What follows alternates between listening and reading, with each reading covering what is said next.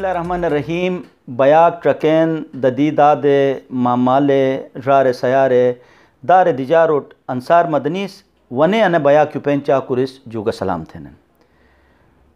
میں کوشش اے بین کی پاکستانی مختلف ادارور کیس اے ادارو جو مشت انسانی سنیجی دروٹ وانن اش ما کراچیر ایک ادو ادارہ کر وطنوس کیسے مللار سوس اکی محسوس تھات میں مراد ہن مجلس علمی کے لائبریری ہن جمشید روڈ کراچی مجا آن موتنس یوا انو ادارائی کو معتبر ہن مخورو ہن بڑو ہن ایسے او خوبصورت شونگر رسے اسپا مورے کونڈن. ڈاکٹر صاحب ظاہر ہے ایک ہر بندہ چاہتا ہے کہ میں جس کو دیکھ رہا ہوں جس سے میں بات کرنا چاہتا ہوں اس کے پس منظر سے تمہیں واقف ہوں، تو میں آپ سے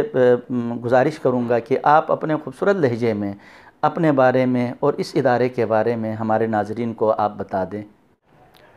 سب سے پہلے تو ڈاکٹر صاحب آپ کا بہت شکریہ کہ آپ ایک طویل سفر کر کے کراچی پہنچے اور کراچی پہنچنے کے بعد میرے اس ادارے کو آپ نے عزت بخشی. آپ کا تہہ دل سے شکریہ.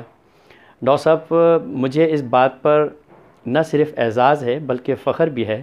کہ آپ میرے ان دوستوں میں سے ہیں کہ جن کے ساتھ ہم نے ایک ہی بیچ میں پی ایچ ڈی ہم نے کیا ہے،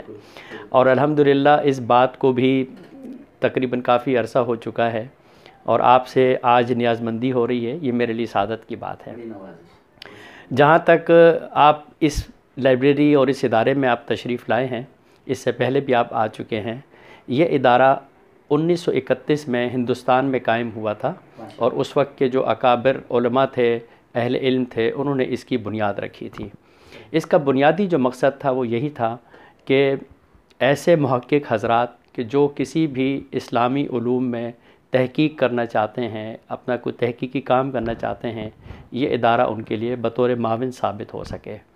الحمدللہ 1952 میں پاکستان میں اس ادارے کو منتقل کیا گیا اور 1952 سے لے کر پاکستان میں اب تک اس جگہ پر بھی تقریباً 400 سے زیادہ محققین ایم فل اور پی ایچ ڈی کے لیے تحقیقی کام اس ادارے سے کر چکے ہیں.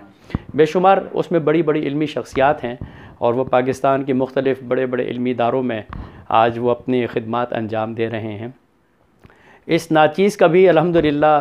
تعلق اسی لکھنے پڑھنے سے ہے اور ایک علمی خانوادے سے تعلق ہے. جیسا کہ آپ جانتے ہیں ڈاکٹر صاحب، تعلیم کی جہاں تک بات ہے، یہ جتنا بھی صحرا ہے میرے والدین اور میرے آباؤ اجداد کو جاتا ہے. اس کی وجہ یہ ہے کہ میرے نانا جو ہے وہ پاکستان میں بہت بڑے ریلیجس اسکالر علامہ محمد یوسف بنوری رحمۃ اللہ علیہ، اور میرے والد ان کے سب سے بڑے داماد علامہ محمد طاسین رحمۃ اللہ علیہ، جن کی بہت بڑی پاکستان میں خدمات ہیں. وہ اسلامی نزاعتی کونسل کے رکن رہے، فیڈرل شریعت کورٹ میں بحیثیت ایڈوائزر رہے،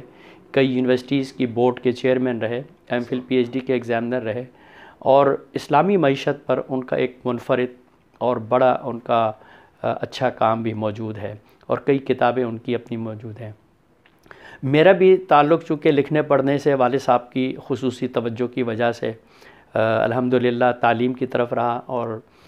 میں نے جو دینی جو کتابیں تھیں وہ میں نے اپنے والد صاحب سے میں نے پڑھی. یعنی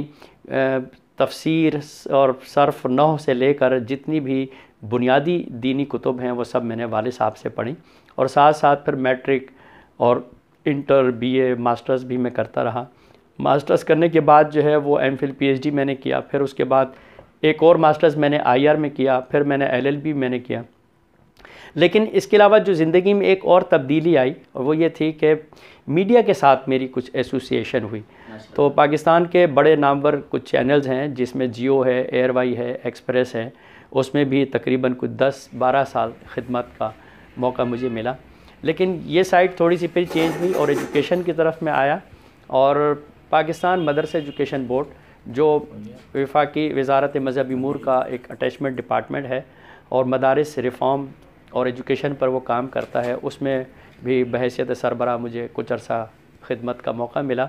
اور آج کل بلوچستان ایجوکیشن منسٹری میں مدارس ایجوکیشن ریفارم کے ساتھ کچھ کام کر رہا ہوں،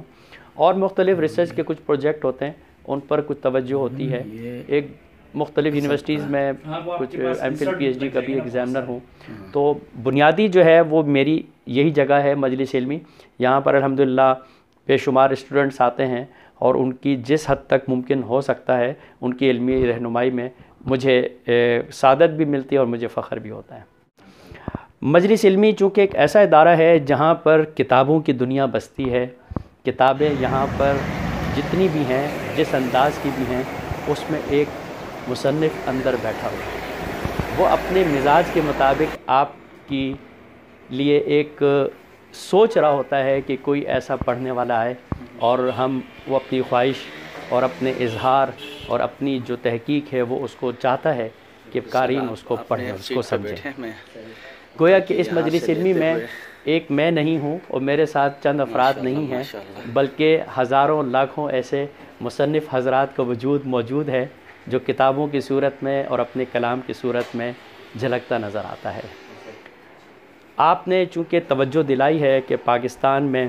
علمی اداروں کے حوالے سے اور تعلیمی مرکز میں جو کتاب کا تعلق ہے بنیادی طور پر وہ ناپید ہوتا جا رہا ہے، یہ بالکل درست بات ہے، اس میں کوئی دو رائے نہیں ہے۔ جدید ٹیکنالوجی نے انسان کو جتنا قریب کیا ہے اتنا ہی وہ بعض چیزوں سے دور بھی ہوتا جا رہا ہے۔ کتاب سے دوستی، کتاب سے تعلق، یہ ایک ایسا رشتہ ہے کہ جو بے ضرر سا رشتہ کہلاتا ہے۔ اس بے ضرر سے رشتے میں آپ یقین کیجئے کتاب سے اگر کسی سے دوستی اور تعلق قائم ہو جائے تو یقین کیجئے اس کی زندگی سنور جاتی ہے۔ لیکن اب یہ دیکھنا ہے کہ ہر شخص کا مزاج مختلف ہے۔ اللہ رب العزت نے ہر انسان کا اس کو عقل دی ہے، اس کو سوچنے کی صلاحیت اس کو دی ہے، لیکن جو اس کے سمجھنے کا معیار ہے وہ ہر ایک کا مختلف ہوتا ہے، دلچسپی بھی مختلف ہوتی ہے۔ کسی کا ادب کی طرف رجحان ہوتا ہے، کسی کا بلاغت کی طرف رجحان ہے، کسی کا اصول حدیث پر ہے تو کسی کا تفسیر پر ہے، کسی کا فقہ پر ہے، کسی کا تقابل ادیان پر ہے، کسی کا ادب پر ہے، یعنی کہ مختلف اس میں موضوعات۔